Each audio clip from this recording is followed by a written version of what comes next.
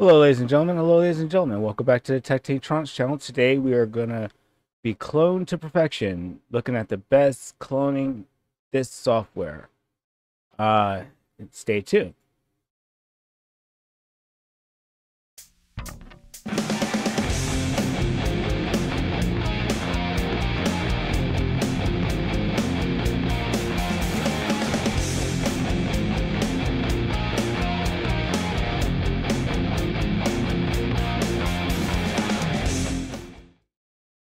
Okay, so the whole idea behind the channel is if I have a technical project to do, I share it here.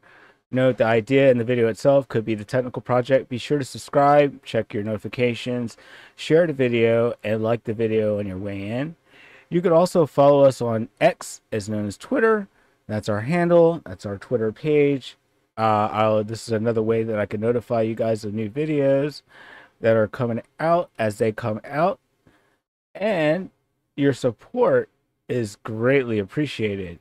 We at Techtronics, you can visit our links down there. There's all kinds of stuff in there. There's all kinds of goodies, cool things that I do that you might be interested in. And without further ado, we're going to talk about some disk cloning software.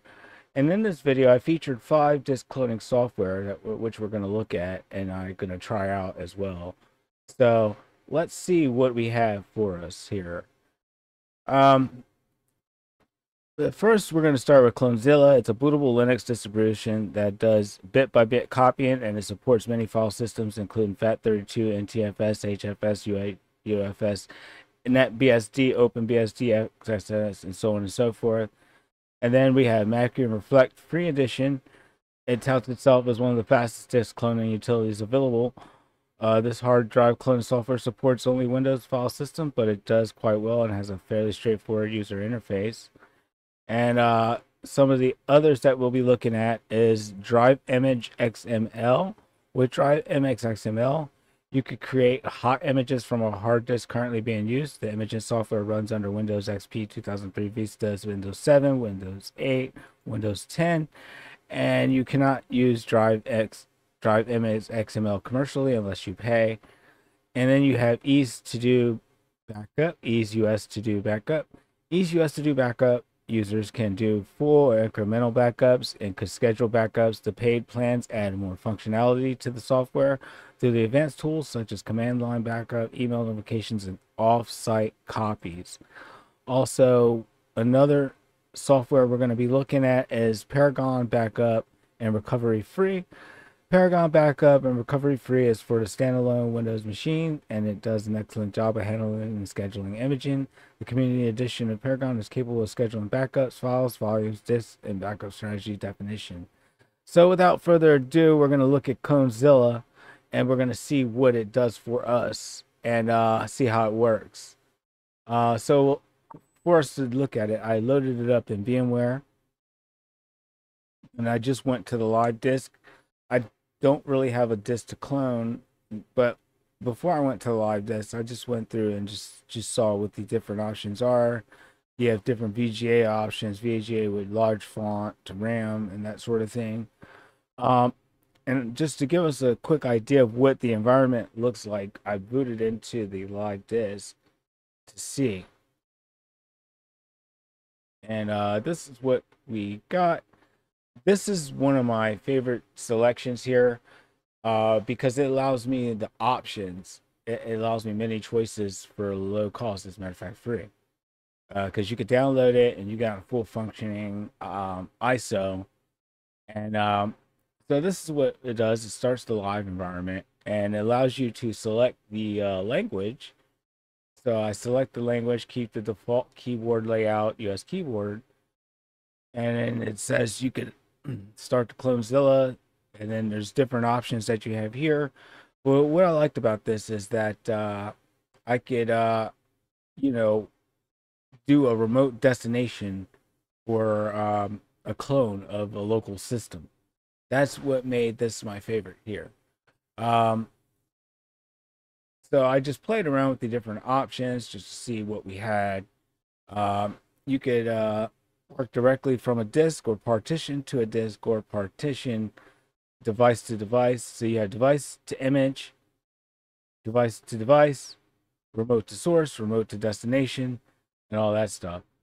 And I have yet to play around with this. I didn't exactly know exactly what I was doing, so I didn't really get too deep into it. So I got the error message, and I couldn't really get it going. And like I said, I don't really have a disk to clone right now, but stay tuned on the channel. Make sure you subscribe because some of the projects do involve disk cloning, and I'm gonna have to kind of go to this solution, and you will see why in the next few slides or so. So I didn't really, I just wanted to look at what the different options were and see what, it does. And just tried, uh, try the DHCP option. Before cloning, you have to assign where closed image will be saved. So I have to play around with this a little more to understand it. So I could store it to a local device. I could use it. I mean, you have so many options. You could put it on the SSH server. You could do a Samba server, NTFS server, Web Dev server, AWS server, enter a shell, RAM disk, or you could skip. So that's where this Clonezilla is like. It's open source and it's free. It's probably your best option if you want the many options. It's just a matter of just figuring out how to use it and getting it to do exactly what you want and getting the desired result. You even have a command line prompt, but I decided to power off for now and just see what that does, and that takes us to our next one, which would be Macrium Reflect Free Edition. So I went to go download the Macrium Reflect Free Edition. I put my information in, and what you have to do is you have to give a email address so you could get your download. And it says thanks for downloading. Check your email. So essentially, I had to go to my email, and then once I got it from the email, you can see that I started downloading it. So I downloaded this free edition, and what essentially happened was that I ran the installer. So this one you have to actually install, and it gives you the option to do the home edition. I selected the home edition, and it shows you where to download. It's going to download it, and I just let it go to my downloads, and then it downloaded the complete installer, and then we ran the installer, and to see what we got. The thing is, just note that I used this in a previous project to do the hard drive of this laptop, so it was installed here before but removed. And so I install it and do the setup, accept the terms of the agreement, and then it says please enter your license key. I don't really have a license key. The trial product is expired. That's as far as I could get with it, so I couldn't use it. But you have to pay to really get anywhere with it. So we have DriveImage XML. DriveImage XML is another choice that I would definitely consider using in a situation where I have to clone my hard drive or move it and that sort of things. So yes, you have to install it. You have to agree to the terms of the conditions of the and then I just put it in at default, and then you're now ready to install DriveImage, and then I ran the installer, and then the installation is complete. So I finished the installation, and this is what it looks like. You have options. This is like my second choice to Clonezilla. I could back up drives to image files. I have the option to browse the image files. I have the option to restore images to the same or another drive. I could copy directly from drive to drive. I could schedule automatic backups with a task scheduler. And image creation uses Microsoft's Volume Shadow Services, VSS, to allow you to create hot images even from drives currently in use. Images are stored as XML files, allowing you to process them with third-party tools. Never again get stuck with the useless backup. And so what I do is I just kind of step through and like see what some of the screens look like. And this is a usable tool. You don't have to pay any money for it. And this is what my drive looks like. And just I'm just going through the different options. And and I can load image, go back to welcome screen, and I have different tools. I have task schedule, enter new drive, disk ID, fix boot Vista boot problems. We'll look at the about, and DriveImage XML is a backup, restore, image, and clone your drives type utility. Very handy, free to use, free to download. I download it myself. It's like I said, it's the second thing I would use to Clonezilla. The thing is, you can install it on the drive. You could get yourself some, some hot images while you're using the drive. So that's the major advantage here. So it's definitely worth the download. So say I click backup, and then I want to look at my Acer drive, and that's what we have. These are all the drive details. You can it's going to create two files, which would be an XML, contains the drive description, and then it has DAT, which contains the image drive's binary data, and that's how it works. And then you click next, but this I didn't clone this drive. I didn't really have a place to put it right now. And then you have the different modes such as locking volumes and such. And I think this is a pretty good option. Now, the other option you have is EaseUS to do backup.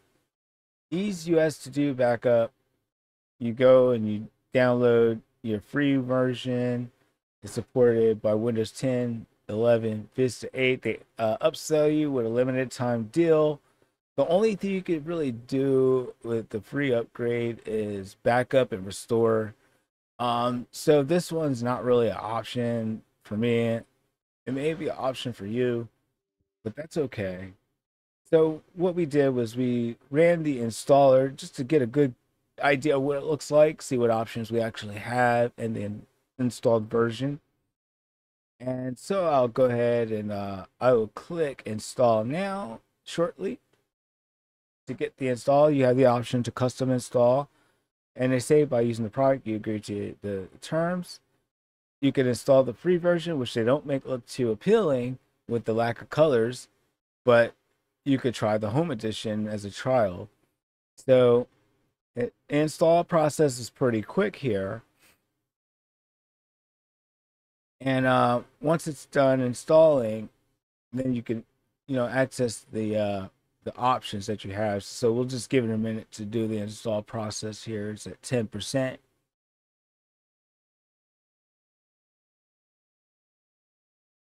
Okay. So it made a little desktop icon, and it's doing its thing. It's refreshing the Explorer. Installation is complete. And you click start now, it leads you to a web page where they hit you with the limited time deal. If that's what you want, go for it. I wasn't in it for the limited time deal. I just wanted to see what options I had and if there are any options that were beneficial to free.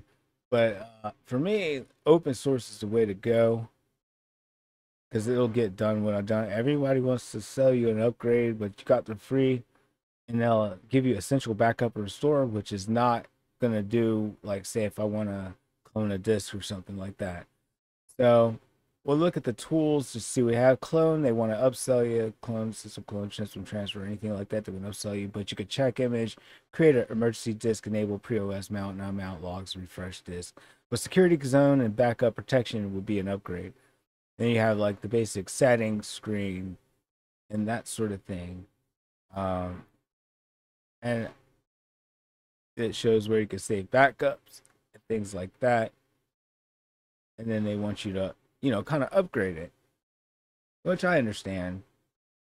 All right, so we go to Paragon Backup and Restore. Paragon Backup and Recovery Community Edition. And that's an addition that that's an option that I would use too. Now you have the option to download a 32-bit or 64-bit version. I chose to download a 64-bit version for my system. Most modern systems are 64-bit versions, 64-bit architecture. All right, so we ran it to see what it looks like, and it gives you the standard. Do you want to, make changes to your system? And then you accept the agreement, and you just run the installer, and then that's what you have. It's processing the installer. Refreshes the Explorer, processing Paragon UIM, and it says thank you for using backup. It's all installed, so we're ready to go. So open it up, asks you, do you want to make changes? And you click yes, and then you have the backup and recovery software by Paragon. And it says loading, please wait. And basically what I could do is I could back up my source, and I'd have to click to select to a destination. And I look around at some of the other things that I have, and this function is left for demo purposes and available in the hard disk manager, so you're kind of limited as to what you could do here. So I don't think this would be what I would use. Like I say, it goes back to Clonezilla and the other one that I mentioned. But Clonezilla would be the first one I would go to, and then the other ones there probably would be secondary. Let me take a quick look at my notes. So the ones I would go to are Clonezilla and DriveImage XML. So in this one, like, you're kind of limited, kind of hands are tied up. I didn't really understand much of it. But once again, I didn't have just a clone. And I was just playing around with it just for the sake of making the video. So you were watching Clone to Perfection, Best Cloning Software by Techtinctronics. Thank you for watching the video. The whole idea behind this channel is if I have a technical project to do, I'll share it here. The video and the idea itself could be the technical project. Please check that you're subscribed, check notifications, share the video, click the like. Also, too, you can follow us on Twitter, known as X. That's our handle. I will post when I, get the video done and uploaded to YouTube. So that's another way that you guys can be notified. And I would like to say thank you for watching, and your support is greatly appreciated. Visit the link tree. Link tree is in the description, part of the video. And it's not all money grab. It's all kinds of cool stuff. So thank you for watching, and have a great day.